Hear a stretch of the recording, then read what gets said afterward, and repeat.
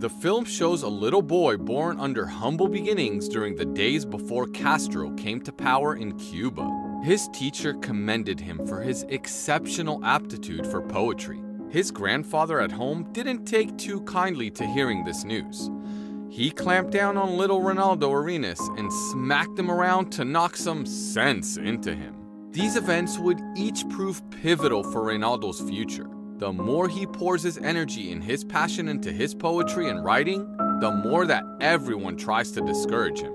As if that weren't enough, the boy also realizes he's gay. When the revolution was underway, Reinaldo gave every ounce of his effort to further it.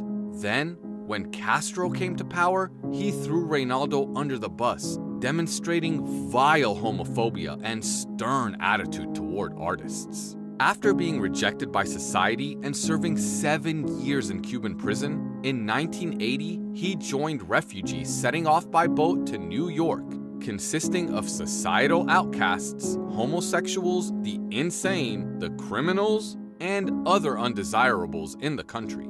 Fast forward over a decade, facing the jaws of death at the hands of AIDS, he decided to take his own life by swallowing excess pills and suffocating himself with a plastic I Love NY bag, just to guarantee the deed was done. The film tells the man's story using the same language used in his writings, coupled with Julian Schnabel's creative imagery. Schnabel artistically tells the boy's story with a series of dreams, a number of Reinaldo's moments as a child, and the harsh reality of Cuba at the time he lived there, leaving no room for anybody to stand out. In perhaps the most troublesome part, Arenas comes across a makeshift hot air balloon escape project a group of wannabe runaways had put together in an old church, desperately hoping it'd float them to the United States.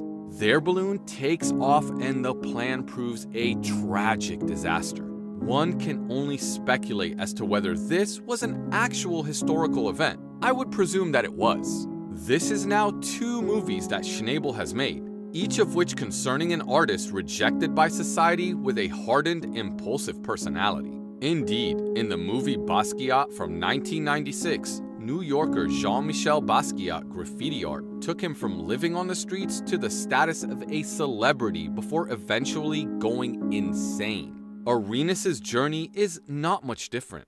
In the case of both protagonists, art is a jubilant escape and release.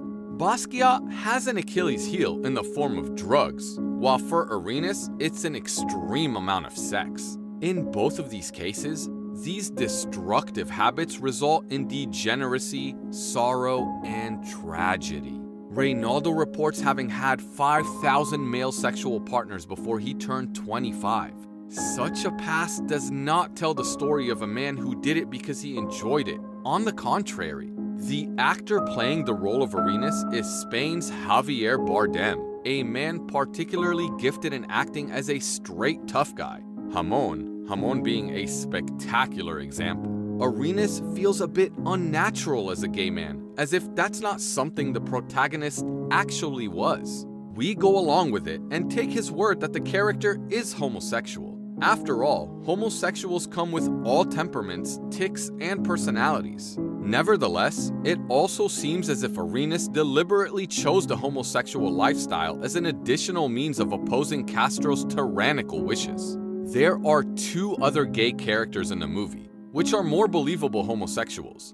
Johnny Depp playing the role of both Lieutenant Victor, a military commander, and Bonbon, a transvestite who Arenas counted his lucky stars was about to sneak out of one of Arenas' works by hiding it in the most comfortable of places. Crazy as it is, the plan worked. A double-sided sword for Arenas in his blunt determination. A little bit of deception and trickery would have gotten Arenas a long way. After all, Arenas could have avoided a lot of trouble by withholding some unnecessary information. He made his situation as a homosexual a lot harder than he needed to. One such example was Diego in the 1995 film Strawberry and Chocolate. Created by Cuban director Gutierrez Alea and set in 1979, an outwardly gay man does as he pleases since he has the forethought to make sure it doesn't come out. Thus, the iron fist doesn't slam down on him. It appears that Arenas in a way seeks out his own suffering. He makes no efforts to minimize his suffering and seems to take pride in his status as a martyr. He chooses to sacrifice his own well-being out of principle. However, this steadfastness is portrayed as a positive trait in the movie. Rather than being shown as the typical persecuted homosexual under an authoritarian regime, Arenas is portrayed as someone seemingly born with the destiny of being unhappy regardless of the political regime.